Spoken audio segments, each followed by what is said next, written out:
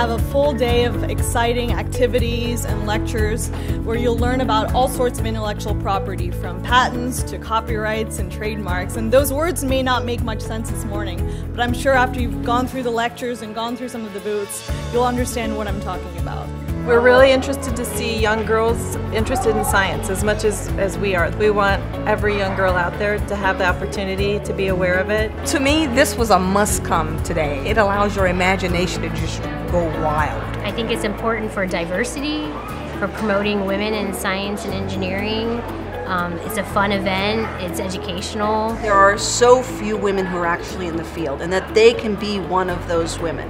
They can go out and they can invent something great that can change the world. When we were young, I didn't even know this existed. I didn't know there was intellectual property. I didn't know that you could be a patent attorney when you grew up. So for me, it's a great chance to see education amongst the young girls. There are a million things probably that we use in our everyday lives that have patents or are trademarked, and they need to know what those things are so they, number one, if they're an inventor, they can go out and invent it. If they're in business, they'll need to know all about the IP system.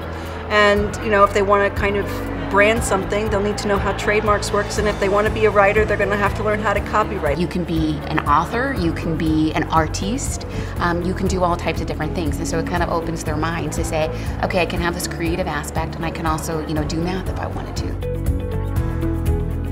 Hopefully I inspire someone to start inventing, but I'm really trying to show that it's not a career choice to be an inventor. Anybody can be an inventor, and it's really about doing what you love and continuing to do what you love. I just think little kids in general need to understand that there's paths like this that they could follow and someday be inventors, and even now as little kids they can be inventors.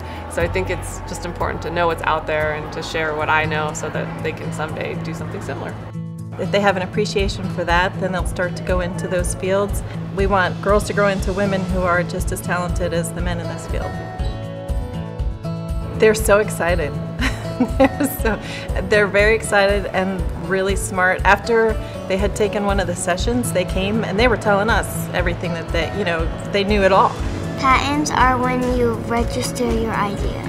Well, I learned that the Statue of Liberty has a patent on its design. We want them to tell their friends. We want them to go to engineering school. We want them to be lawyers. We want them to make the world a better place.